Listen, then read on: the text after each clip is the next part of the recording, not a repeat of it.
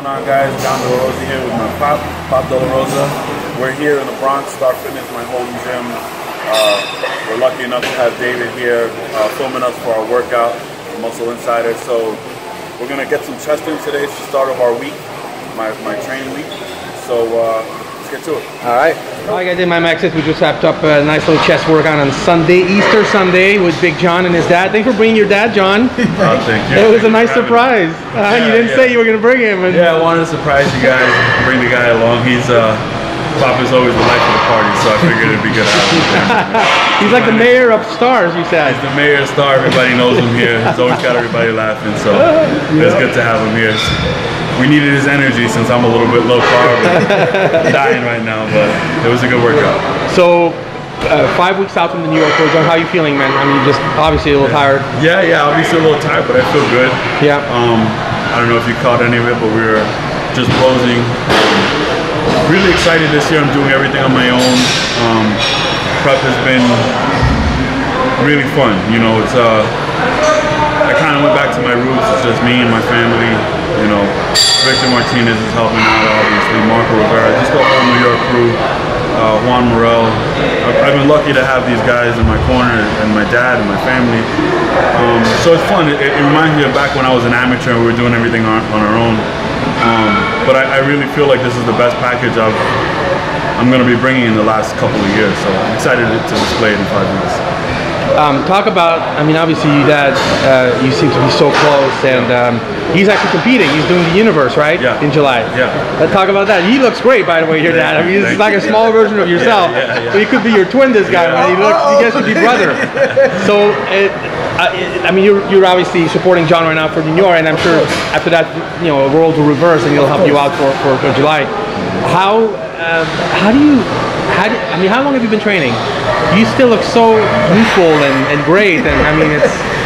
Well, you know what? A lot of us born in my era, you know, we used to look at the Charles Atlas in the comic books. Yeah. Guy kicking the sand on the guy's face, and, you know, having a physique that looks nothing like today's physiques, by the way. Yeah. You know, the old magazines, the old Hercules movies, who wouldn't get inspired by that, you know, being a guy? So when I came into my teens, you know, me and my brother got a little 110-pound vinyl weight set. We started doing little simple things in our apartment, and we just kept going from there on. It was, if you would have told me, oh, it's just going to be a lifelong thing, you have to do it, I would have said, you crazy? But it just stuck with us. It just happened. Yeah, it just happened, and we just kept going with it, and John, here it is. John, is that where you got the bug from your dad? Yeah, I mean, again, watching him growing up, of course, I was inspired. The kids would always talk about my dad being the Hercules and the biggest dad. So, you know, I wanted to be that. I wanted to emulate that as I grew up. And I got into weightlifting, as many of you know, really, really young as well. And it stuck with me too. I mean, one of the greatest things that I have in this life is my relationship with my family, but with my dad especially. We're in here every day training together. And I think that it's a gift that you could never replace, you know what I mean? This brings you health, it brings you happiness, it brings you longevity. I mean, there's so many great things that come out of just being health conscious and being in the gym. So stuff money can't buy. It's stuff money can't buy, exactly. And it's sad that not too many other people are, you know, have that kind of relationship with their family or friends and can bring that into the gym as well. Was your dad supportive when you wanted to start training, and so was he like, yeah, go son? And yeah, actually it was my dad was super supportive when I wanted to start training. He was the one that got, you know, first bought my gym membership and all that stuff. He would buy me little weights for home. My mom was the one that was kind of against it. She didn't want me lifting weights until I was about 14 years old. She thought it would stunt my growth. Oh, okay. Yeah. And I'm already short enough, so maybe she was trying to help me out. When you told your dad, I want to be a pro bodybuilder, did he say, oh, was it okay for him to do it as a hobby, or were you okay with him actually doing your livelihood with that? No, he was 100% on board. All for it, yeah. Well, the first, I think it was the first time I had competed. I think we both kind of went in there with the expectation of just having fun. I think everybody saw how serious and how passionate I was about it. I did my prep on my own again, and I was doing all my cardio and, you know, doing all the research I could to be my best. I went into that first show, and it's maybe a familiar name for some.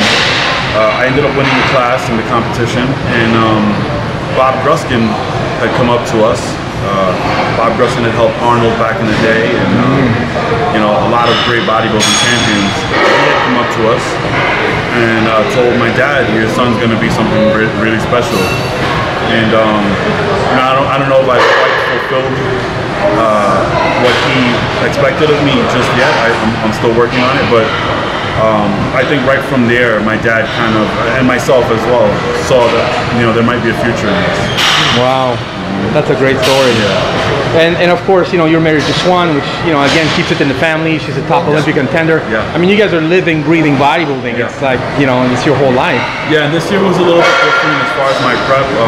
As many of you know, I owned a supplement store for several years. I ended up getting into a bad partnership and stepping away from the business.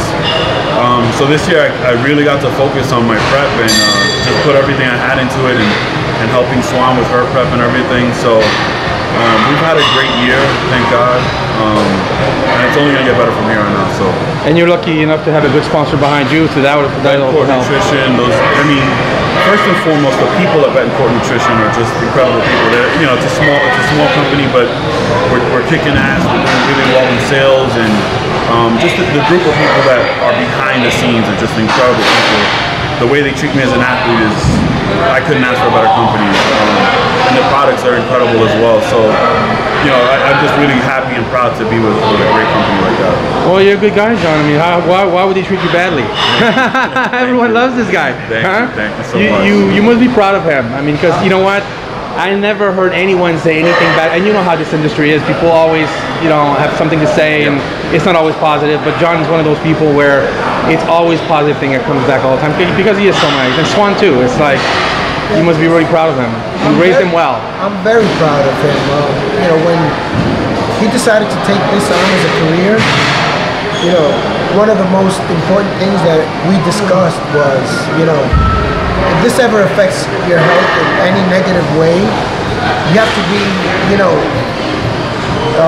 conscious that you have to back away. You know, there comes a point where you know, you can't sacrifice your health for your family. You know, you're leaving too many things behind if you do. You know, and that should be the most important thing, and that for him has been very important in his life. So far so good. He's healthy, strong as a bull. Yeah, he is. He's, you know, gets his checkups twice annually. That's important. And I do the same thing too for myself. Yeah. I'm not as competitive as he is. I'm not at his level. Never was.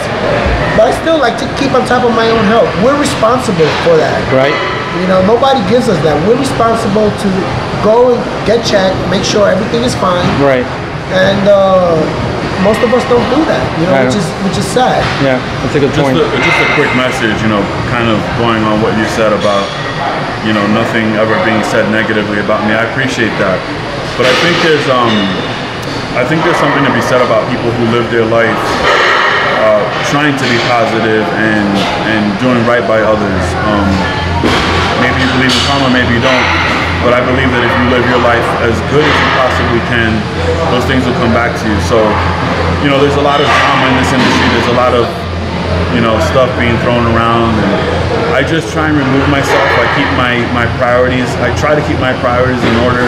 My family's always first. You know, bodybuilding is a huge part of my life. But, you know, when I'm done bodybuilding, my wife and my family are the most important things in my life. And you kind of have to keep those things in perspective. I think if you can do that, you know, you're going to have a good career, you're going to have a good life, and all the good things will come back to you. Well, you're right. I think you know, when you surround yourself with positive energy and positive people and uplifting people, and they have tendency to gravitate towards each other. Those people, you know, it's like you rarely see someone that's like him around people that are jerks. It just doesn't happen, you know. So I'm so glad we get to come and shoot in your home gym today. I've been wanting to shoot forever, Jon. You're one of my athletes on my bucket list. I can die happy now. I hope I'm not, but 5 weeks out from New York.